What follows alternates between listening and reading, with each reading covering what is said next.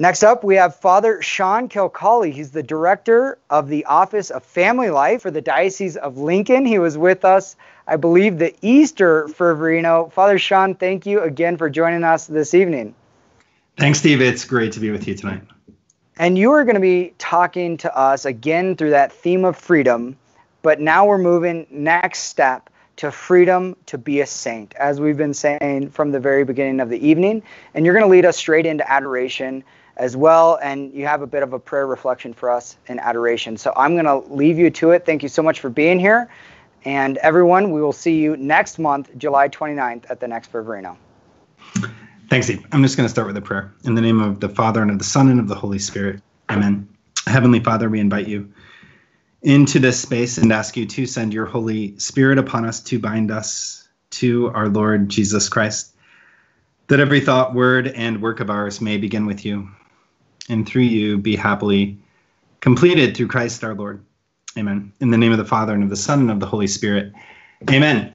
So it is a great joy to be with you all tonight, and it's really humbling to follow Jason and Kristalina and Tori. They gave lots of really, really, really good things to think and pray about. And kind of as Tori was talking, I was thinking about, in my thesis, I had a section on narrative theology. And Stanley Hauerwas is a theologian who talks about how conversion is when we find our own narrative within the narrative of Jesus Christ. So when we realize that our story is part of his story, and which kind of goes to a different level, it means the question isn't simply, do I know my story? It's also, do I understand that when Jesus tells his story, I'm part of it? You know, when our Lord tells his story, I'm part of it. So one of the questions that I often ask people in spiritual direction is, who is Jesus? And they might say, he's the Savior of the world. He's the Son of God. He's the guy who doesn't answer my prayers sometimes. And then I'll ask, who are you to Jesus? If I ask Jesus, who is Bob, this guy sitting in front of me, what does our Lord say? And then people get really nervous. And sometimes the answer is something like, I guess I'm his beloved son. I guess I'm his beloved son. Because that's really like, what is our goal? Our goal is to know that. Our goal is to know that I'm his beloved son. And to be able to say that with confidence. And freedom, as I've come to know it in my life, has been more and more about freedom to be loved by our Lord. And so it's not only like the freedom to do what I want to do when I want to do it, or the freedom from addiction, the freedom from fears, anxieties, worries, but it's also the freedom to rest in our Lord's love. Because my own story is also a story of wounds. And as I tell this, I want to give a big disclaimer. And the big disclaimer is this, that you don't have to have a bunch of wounds. Sometimes when we hear talks about wounds, we think like people will come see me and they'll be like, Father, I'm trying to figure out my wounds. And they really don't have anything major. And I'm like, you just might be okay. It's okay that you're okay. So for some of you, it's okay that you're okay. And hopefully what we talk about tonight will help you to just simply grow in the spiritual life. But I was thinking about the way I've handled my own stuff. And when I was in the Army, before I was in the seminary, I was an Army officer at Fort Campbell, Kentucky. And at that time, my own sexual addiction was pretty escalated. And I was running towards lots of bars and women in Nashville. And I was really miserable with my life at that time. But I've been thinking about it more recently, and how at that time I was sort of a very public sinner in some ways, and I was kind of a secret Christian, right? So I had this part of me that like, I think God wants me to be a priest, but I'm going to like shove that part down. It's going to be a secret part of me, and I'm going to go like, hook up with people and do all these things out in the world.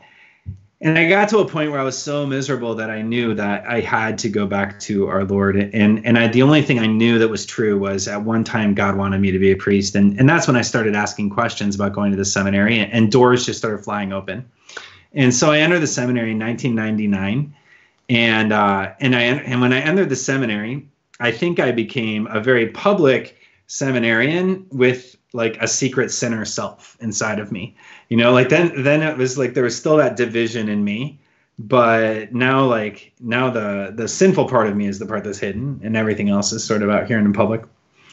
And I did everything that I thought I needed to do. And I was making holy hours every day, and I was praying the rosary, and I was doing devotions, and I was reading 5 chapters of scripture a day, and I was doing all those things, and I was coming to know our Lord.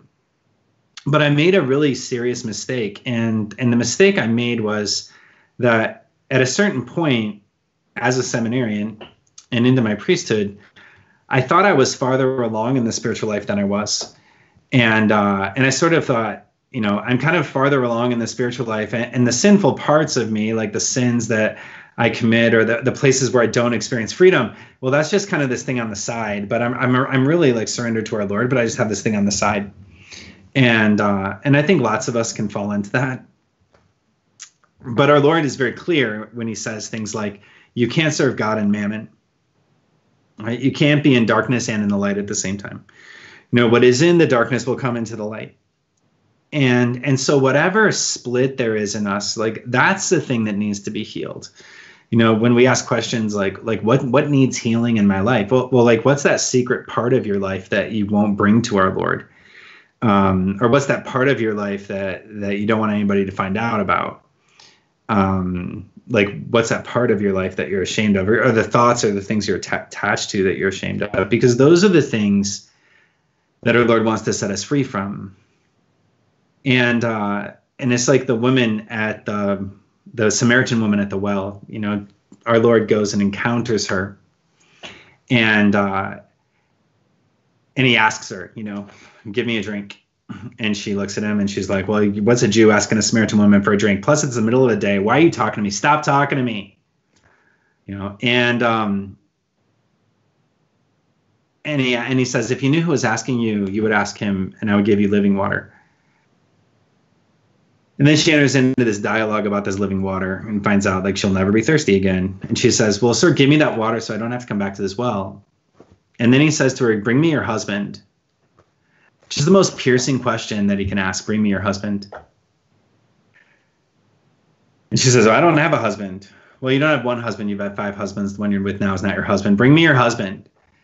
Like, in other words, bring me the most shameful thing in your life. Bring me the thing that you don't want anybody to know about. Bring me the very reason that you're coming to this well in the middle of the day. And if you bring me that, then I'll give you this living water, because there's something in you that's holding on to that secret. And it's getting in the way of letting me love you. It's getting in the way of letting me love you. And it was when I was in grad school, finally, when I was studying in Rome, and I was learning about love, marriage, and family life, and the church's teaching, which is so beautiful. And the beauty of the church's teaching, it was just agitating my heart in all kinds of ways. Like I didn't need to go looking for my wounds. Basically, I was encountering the gospel, and my wounds started surfacing as I encountered the gospel.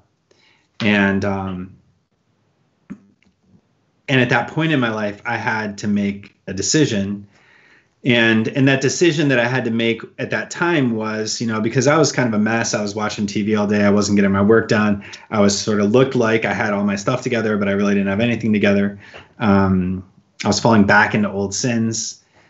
And I realized I had to make a choice. And the choice was, I can either shove all those feelings down and shove that agitation down, whatever's uncomfortable, shove that down. And throw myself into my work, and I can become a really good academic, curmudgeonly priest who doesn't really like people, right? Or I can take a risk to have joy. Right? I can take a risk to have joy, but the risk to have joy means that I have to go to my bishop and ask his permission to go to therapy. And I had a lot of anxiety about that, because sometimes priests go away to therapy and they never come back. Our father's on sabbatical, and now he's a hospital chaplain in a hole in the ground in western Nebraska. And that's not really what I wanted for my life, and it's not what I thought our Lord wanted for my life. But I know I don't want to be the curmudgeonly priest who doesn't really like people. And so I went to my bishop and I asked his permission to go to therapy, and he was very good, and he was very kind, and he said yes. And we agreed that I would go to Alma, Michigan that summer, and start therapy. And as I went through, my experience of therapy was that it helped me to understand what was wounded in my humanity. Like the question came up earlier about counseling and spiritual direction, and I really use the image of the cross, and counseling kind of is about these horizontal relationships, our interpersonal relationships, how we deal with people, our emotions, like how we deal with our humanity. Spiritual direction is really meant to focus here on what's my relationship like with our Lord. And my experience was that I had a lot of kind of betrayal. I had parents who were divorced. I had people that I really trusted that let me down. I've had priests in my life who were very influential that later left the priesthood or were removed from the priesthood. And when enough things like that happen, it kind of breaks our trust muscle. And it's really hard for us to give our heart to anybody again, because there's so much fear of what they're going to do with it. And so going to therapy helped me to be able to identify some of those things.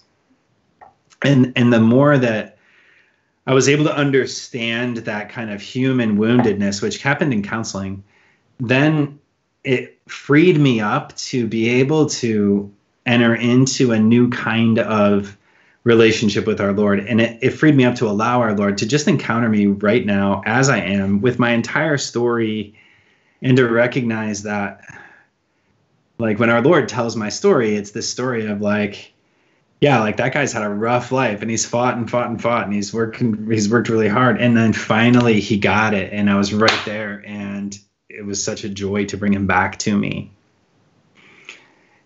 And then our Lord has to tell that story again, because I have a short memory and I forget sometimes, right? Because we all forget sometimes. And so going to counseling like helped to unlock a lot of that. And another area for consideration when we talk about freedom is getting involved in 12-step groups if we need them. And I really think, like, I would just say, if we're enslaved to sin, if we have an addiction that we just want to define as, like, I can't stop this by myself, especially in the area of purity, finding a 12-step fellowship can be a path to learning how to live differently with our Lord. St. Francis de Sales, when he talks about purity, he says, when fruits are whole, they may be stored up securely, some in hay, some in straw, some in sand, or in their natural foliage. But once bruised, they can only be preserved in sugar and honey. Right? Once bruised, they can only be preserved in sugar and honey. Even so, the purity that has never been tampered with may well be preserved to the end. But once it has been lost, it can only be preserved through the genuine devotion, which, as I have often said, is the very honey and sugar of the mind. And those words are arresting, because what he's saying is that, like, if our purity has been tampered with, the only way is the genuine devotion, which means the only way is a complete surrender of my heart to our Lord,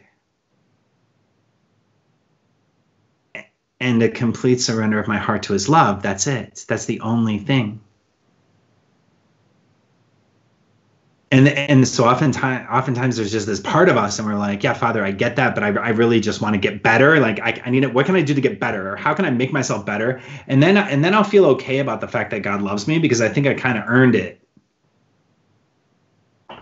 But that's not really how it works. Like, how it works is, like, our Lord just loves you. And what's it like for our Lord to love you? What's it like for our Lord to make eye contact with you?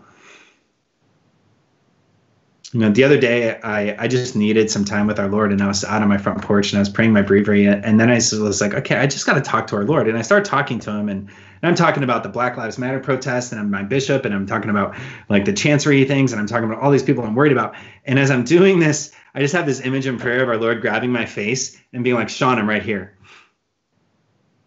Just look at me. Yeah, Jesus, but, like, there's this thing over here, and there's this other problem I'm dealing with, and there's this other thing, and I don't know how I'm going to get everything done. No, Sean, just look right here.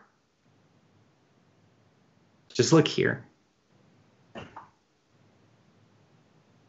And he just wanted me to behold his face,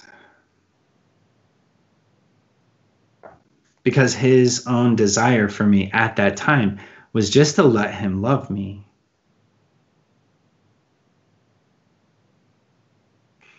And oftentimes, like, that is the thing we're not free to do, is let our Lord love us for who we are, right here, right now,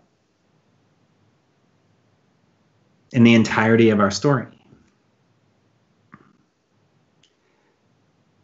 And so what 12-step fellowships do is they teach us how to do that.